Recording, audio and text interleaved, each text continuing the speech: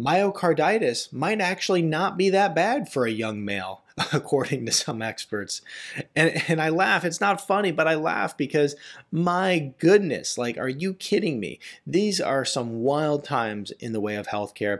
And what we're going to discuss today is two difference in opinions when it comes to this topic. And we're going to see how different it actually is based on different news sources. And let me tell you, this is unbelievable, and this is why it's so hard to actually know the truth when it comes to health news today, because you can go to all these different news sources based off their political agenda, based off the narrative they're trying to push out there. You're going to find wildly different opinions, which of course, if you're the general public, makes it almost impossible to know the truth, because of course you're not digging deep into the science. But let's discuss this in just a moment. Before we get started, I'm Dr. Nick Zarowski, and welcome to the channel. Be sure to subscribe, hit that notification bell, and you want to hit that notification bell because otherwise you won't know when my new videos come out. And then also, you want to go to www.drz.tv to learn about all my new natural health videos.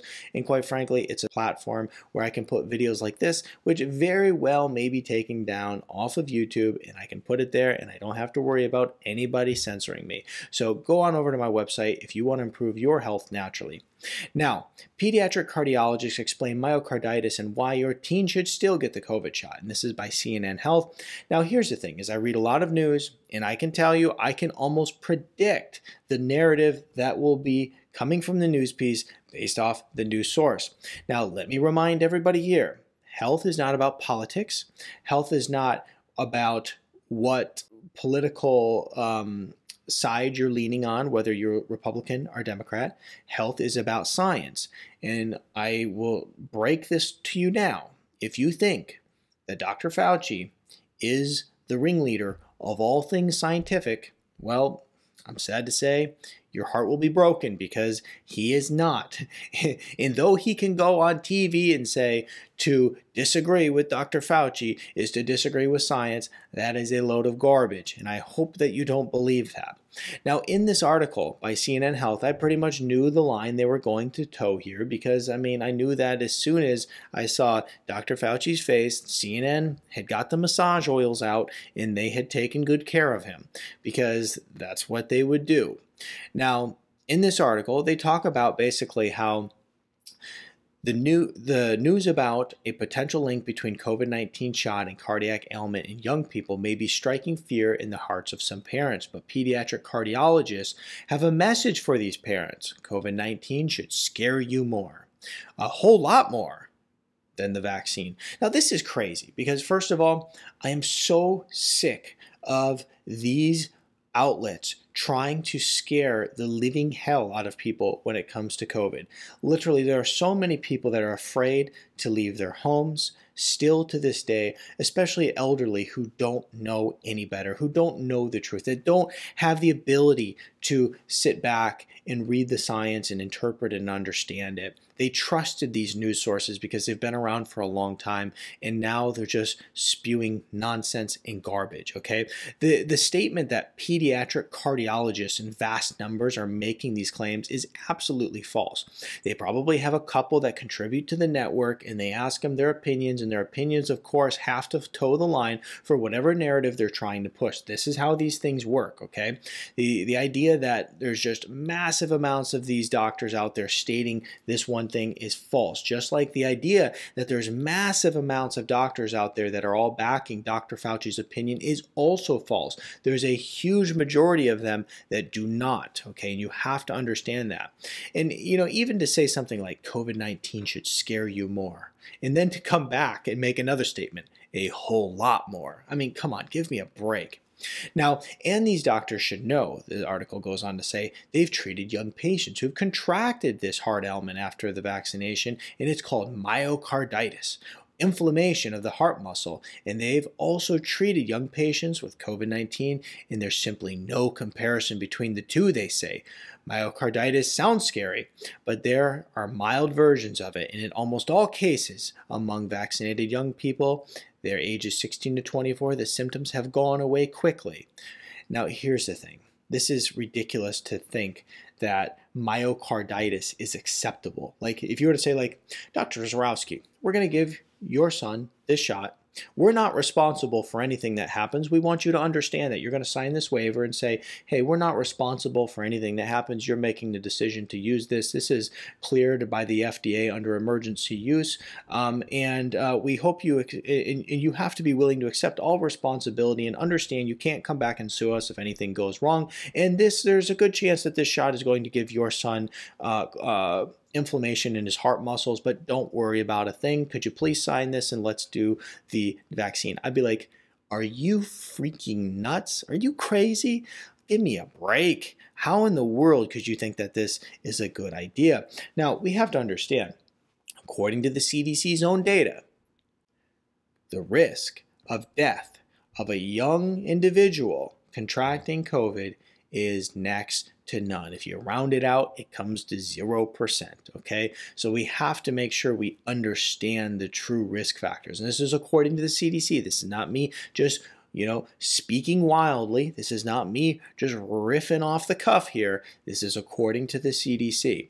Now, this is CNN's opinion of this particular matter, okay? And mind you, opinion, because there's hardly any truth in what many of these news outlets say. It's their opinion. I want to go to a piece over here by the Defender, and hopefully this video doesn't get pulled down, because the last time I covered something by the Defender, they pulled it down almost instantaneously. The Defender actually is a news source that is they have a lawsuit against multiple of these tech platforms for going and taking and censoring their content, their information, when in fact they were right about multiple things. And as you guys know, like, there is so much information that has been censored that has been true all along, and we're just finding that out. And so there's so many people that would tell me before the things that I was stating to them were dangerous and that they were untrue and that they weren't factual. And then now we're finding out that many of these things were in fact true. Once again, if I speak, I always do my due diligence to make sure I read about the topic before I go speak on it. I don't ever riff off the cuff. I will not talk about the topic if I'm not sure in what I am saying. So for all the people who attacked me many times over the past 2 years over anything COVID-19, understand that I always did my due diligence. Now, according to the Defender, during a June 10th U.S. Food and Drug Administration hearing to consider what data the agency would need in order to extend emergency use authorization of COVID-19 vaccines for children under 12, the CDC disclosed it was aware of a total of 475 cases of myocarditis or pericarditis in patients 30 years and younger, okay?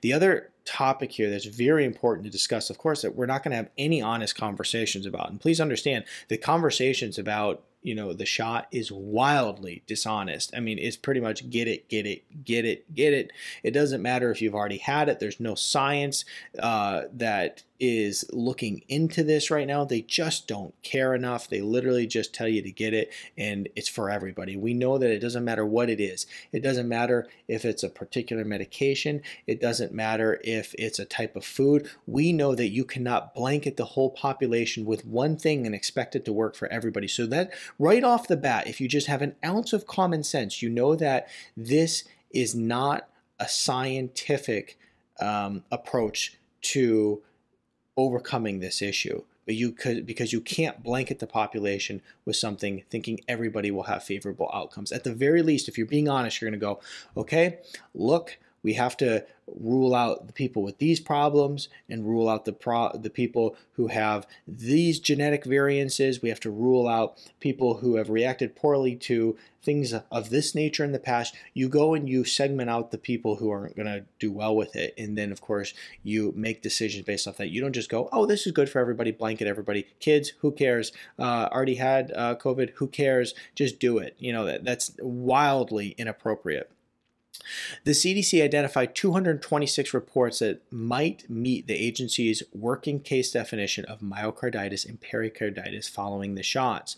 Dr. Tom, I'm not going to say his last name, how about just Dr. Tom S., Deputy Director of the CDC's Immunization Safety Office, said during the meeting there had been a higher than expected number of cases of heart inflammation amongst young people recently vaccinated with their second dose of mRNA vaccine. The CDC data showed 196 reports of myocarditis and pericarditis among 18 to 24-year-olds through May 31st, compared with an expected range of between 8 and 83 cases. Among 16 to 17-year-olds, 79 cases of myocarditis and pericarditis were reported through May 31st. The expected rate amongst people of this age group is between 2 and 19 cases, Dr. S said during his presentation. Dr. S also said that the CDC's findings were mostly consistent with the reports of rare cases of heart inflammation that had been studied in Israel and reported by the U.S. Department of Defense earlier this year. This week, the Defender reported on a 19-year-old college freshman who died of complications from a heart transplant after developing myocarditis following her second dose of Moderna vaccine. Now, here's the thing that's so interesting about this is that, I take care of a lot of people in healthcare. And recently, one of the nurses I take care of said to me, the number one reason that they're having people come in their hospital at this point in time is due to poor reactions of the COVID-19. I went to another healthcare professional. I was getting healthcare administered to me. I went to this professional and I said, I was talking to him about, just COVID in general, and he goes, "Yeah, the hospitals are empty." And I said, "Yeah, you know what? Some of the people are telling me in the hospitals is that," and he goes, "The number one reason that people are coming in is because of poor reactions due to the vaccine." I said, "Yeah." I said, this one nurse was telling me that in their unit, literally in their unit, they had somebody who is paralyzed from the waist down after getting the vaccine. How crazy is that, okay? Right? And we don't hear about any of this stuff. You'll never hear about any of this stuff. And it's actually wildly censored when it's brought up. And so this is something that that needs to be discussed. And so it's not me that just sees this. I'm hearing this from health professionals all around me about all the negative events. And this is just, this is just short term. Imagine what could potentially happen long term, right?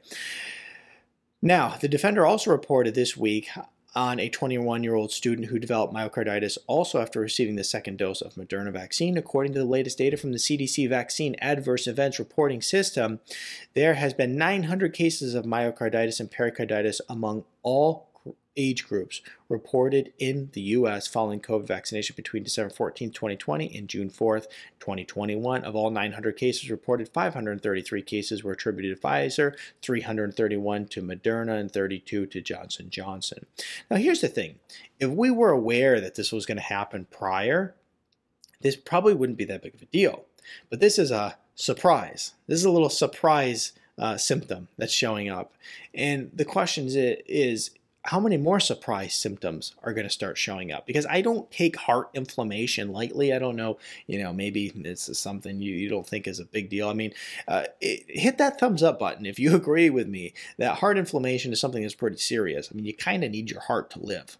Last month, the U.S. Food and Drug Administration expanded Pfizer's emergency use authorization to include 12 to 15-year-olds who are now receiving the vaccine. Last week, Moderna filed an application with the FDA and the EUA approval of its vaccine for 12 to 17-year-olds. The FDA has received 3 different petitions: Children's Health Defense, Informed Consent, Action Network, and a group of 27 prominent health experts and scientists asking the agency to restrict the vaccines for children or to suspend all use of these shots until further safety studies have been completed. And that's the big thing, is that most healthcare professionals are understanding that there is a complete lack of safety studies. When you look at these different hospital systems, obviously all the healthcare professionals that I talk to, it's a huge problem because they are unwilling to actually get the shot themselves, many of them. Now, I'm not saying all of them across the board, many of them. But one was saying that in their hospital system, which is one of the largest in Michigan, that the overwhelming majority of people were not getting it. And so the hospital system's got a problem on their hand because they actually are really pushing for everybody to get the shot. And most of the healthcare professionals are seeing what's happening. They're going, "Nah, I'm good. I'll hold off on that."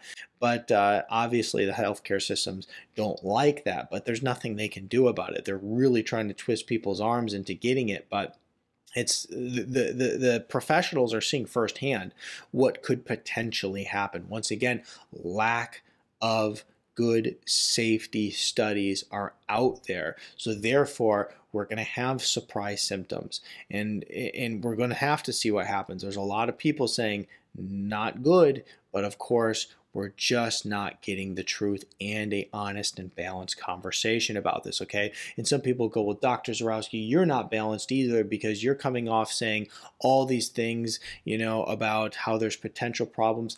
I am, because you know what? It is the balance that the general person needs. You can go and find across the board on most of these mainstream media outlets that you shouldn't even think. You shouldn't even, you know, fire up a brain cell to determine whether or not you should get it. They just saying, get it. You don't worry about it. You should just go get it. And then, of course, most businesses are following the footsteps. And I honestly think that that should be illegal on so many different levels for a business to mandate that somebody gets a shot. I mean, that's the actual company practicing medicine. That is wildly inappropriate. And in fact, they should be held responsible as a doctor, and they should also be forced to have malpractice insurance if they're recommending healthcare to people, which I had mentioned in another video. So here's the thing, is that you have to always make your own decisions. And I recommend that you don't just listen to me. I recommend that you don't listen to all these other media systems out there. I recommend that you do your own due diligence and you make the best choice that's right for you. If you decide that the vaccine's right for you, then by all means, you know what to do. If you decide it's not right for you, then you, of course, make that decision. But you don't need somebody trying to twist your arm and telling you should do it. Otherwise, you can't go on an airplane, or you can't participate in your career, or you can't participate in regular daily life, okay?